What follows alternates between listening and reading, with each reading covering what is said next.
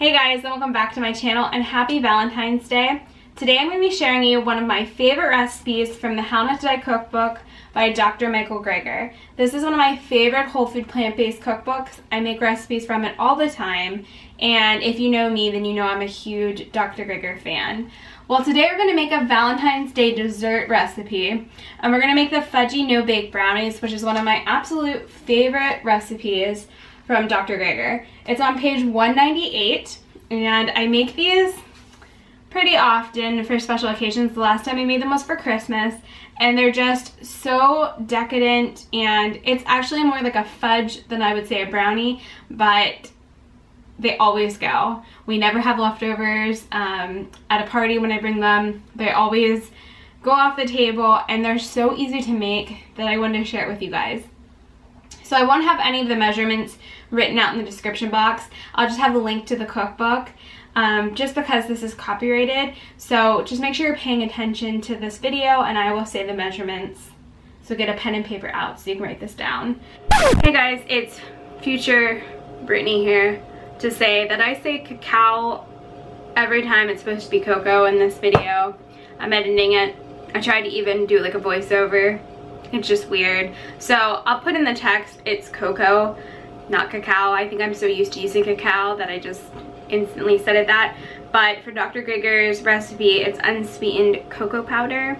I'm not sure how it would be with cacao. You could try it. I just follow his recipe. So sorry about the weird cacao cocoa mix up. But again, it'll be in text. And I hope you guys enjoyed the video. Thanks for watching. This is the brand I get. It's from Whole Foods. It's pretty good. Alright, enjoy. So this makes 16 square brownies. It's rated as an easy recipe, so you can do it at home. And it's non-bake, so it pretty much needs an hour to set up before you're going to serve it. So make it a little bit ahead of time, but it's not like you need to prepare this way in advance. I have my new food processor that I'm going to use. My husband got this for me for Valentine's Day as one of my treats. If you follow my Instagram, you'll know that my food processor, I've had a little bit of drama with getting a good food processor.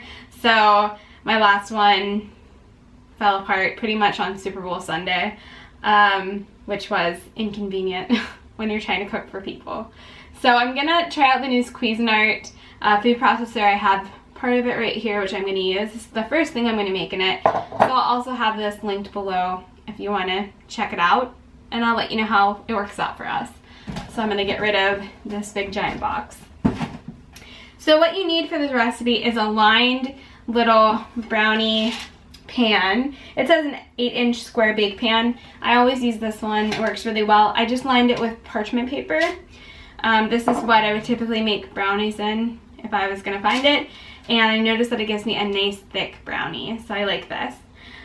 So you're going to need 1 cup of walnuts, 1 1/3 cup of pitted dates, 1/2 cups of almond butter, 1/2 cups of unsweetened cacao powder. I have that right here. And you're also going to need 1/3 crushed pecans. So all of my ingredients are here. It's pretty simple. I'm actually going to make a second batch right after I film this video to take over for my parents for Valentine's Day. So this is the perfect treat to share with somebody, or make for yourself, or make just because. And I even found a little heart-shaped cookie cutter that we're gonna make heart-shaped brownies out of, so in honor of Valentine's Day. A little side note is that I get my raw almond butter from Trader Joe's. I like the creamy version. This is the most affordable I found it, so you could make your own. Sometimes convenient is nice. We always pick it up from Trader Joe's. So we're gonna get started. So you need a food processor. It says to do the walnuts and dates blended until finely ground. So we're gonna start with that. So we're gonna get our walnuts and my pitted dates. I'm gonna go grind these up until it's nice and well mixed, and then I'll see you guys for the next part. But this is literally such an easy recipe. Like I said, I've made these brownies to travel on airplanes. I make them for holidays. It's one of my favorite recipes from this book. If you haven't got the How Not to Die cookbook, I highly recommend it. Every recipe I've tried has been a winner. So you can't go wrong with making these. But I'm gonna go and blend this up. I'll see you guys in a second.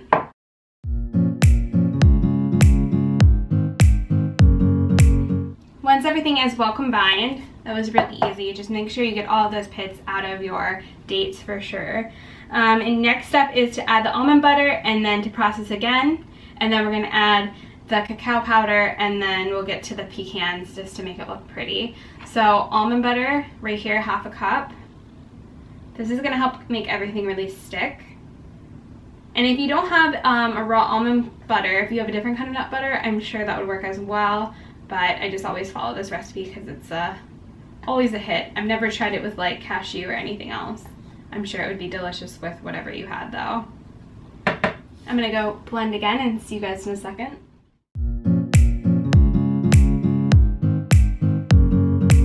For this part, I did use a spatula to kind of scrape down the sides to make sure it was really well combined, but it starts to really form together. Now we can add our cacao and then pulse again. This is gonna give it the chocolate flavor that we want. I'm ready for it. And then pulse until it's nice and combined, and then we're gonna start putting it into our baking pan. It's pretty easy, right? I love recipes like this.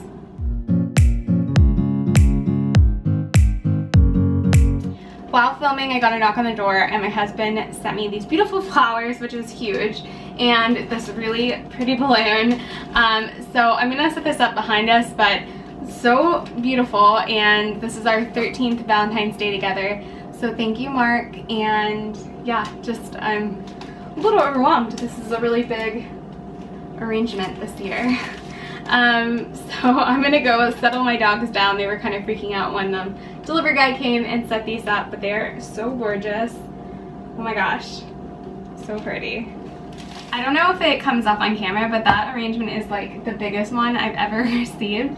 It's so gorgeous.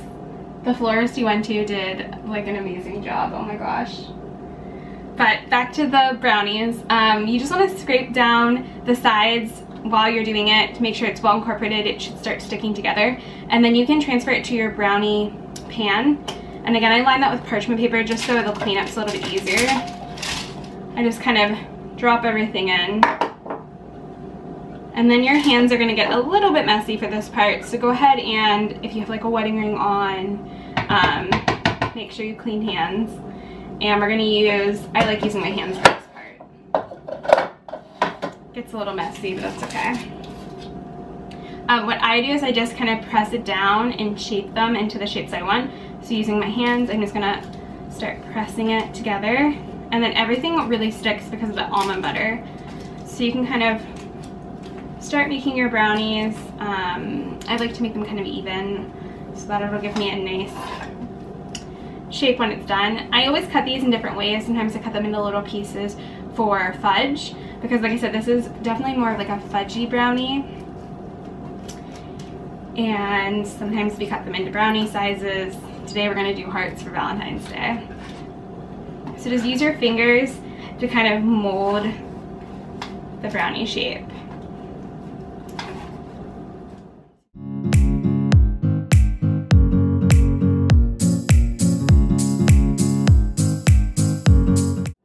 After your brownies are all pressed in, you can use your chopped pecans and press those in lightly. This just makes it look really pretty.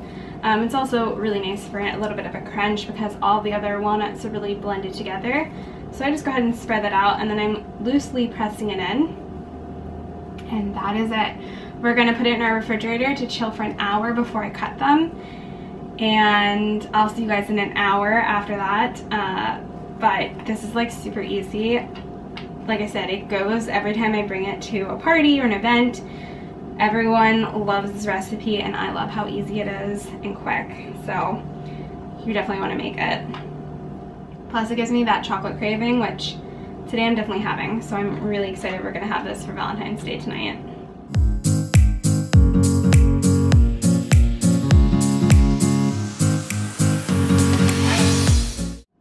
Once you have your pecans pressed, go ahead and refrigerate this for an hour, and I'll see you guys after that so we can cut it and I can try one out a little bit early before my husband gets home. It looks so beautiful. Can't wait to have it. It's been about an hour and my brownies are set. So you could just like cut these up like regular squares or smaller pieces. And like I said, it is more of a fudge than like a typical brownie.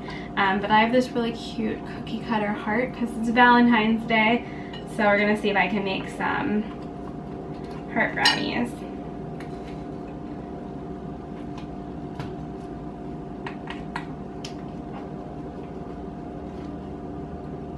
Oh my gosh, this is so cute.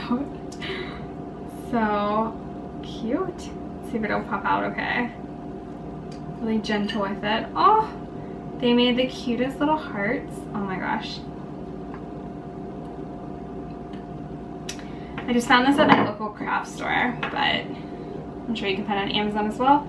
But it made a little heart. So I'm gonna go ahead and cut these out. And then the little pieces, you could totally like leave them empty because it's the shape of the heart too and eat around it. That's probably what I'm gonna do. I'm probably going to make a bunch of hearts and then just pick on the pieces in between them. But however you wanna do, like I said, you could also leave them as squares. But this is so cute. I'm so excited for tonight to share these with my husband. Oh my gosh, they're so cute. And you could crush the pecans up even finer. I think that would help with the heart shapes. But this turned out so cute. So you can see I have my little heart shapes. I have a couple left. But look how beautiful these turned out. Oh my gosh. I'm gonna show you guys an up close look at it. But this is the perfect little Valentine's Day treat. I'm gonna enjoy these so much tonight and probably snack on it while I'm editing this video. But if you have not got the How Not to Die cookbook, make sure you go get it. I'll have it linked below. It's literally one of my favorite whole food plant-based cooking cookbooks. It's great. It has the daily dozen foods marked off in it, and the Fudgy no-bake brownies are perfect. So if you guys make this, leave me a comment below. Did you do anything different? Did you just make it how we do? We love this recipe, and I hope you guys have a nice happy Valentine's Day. You can make these for yourself or a loved one or, you know, whoever you want to share it with, but you're gonna want to make these pretty much all year, not just on a holiday. They are so good and yummy. Perfect chocolate treat that's still whole food plant-based and good for you. So I will see you guys in the next one. Thank you guys so much for watching, and I hope you guys have a fantastic Valentine's Day, and I'll see you very soon. Bye. I have this bite right here.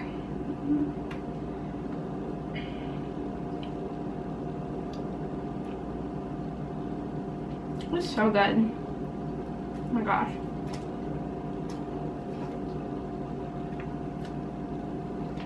It's like heaven. Oh my gosh.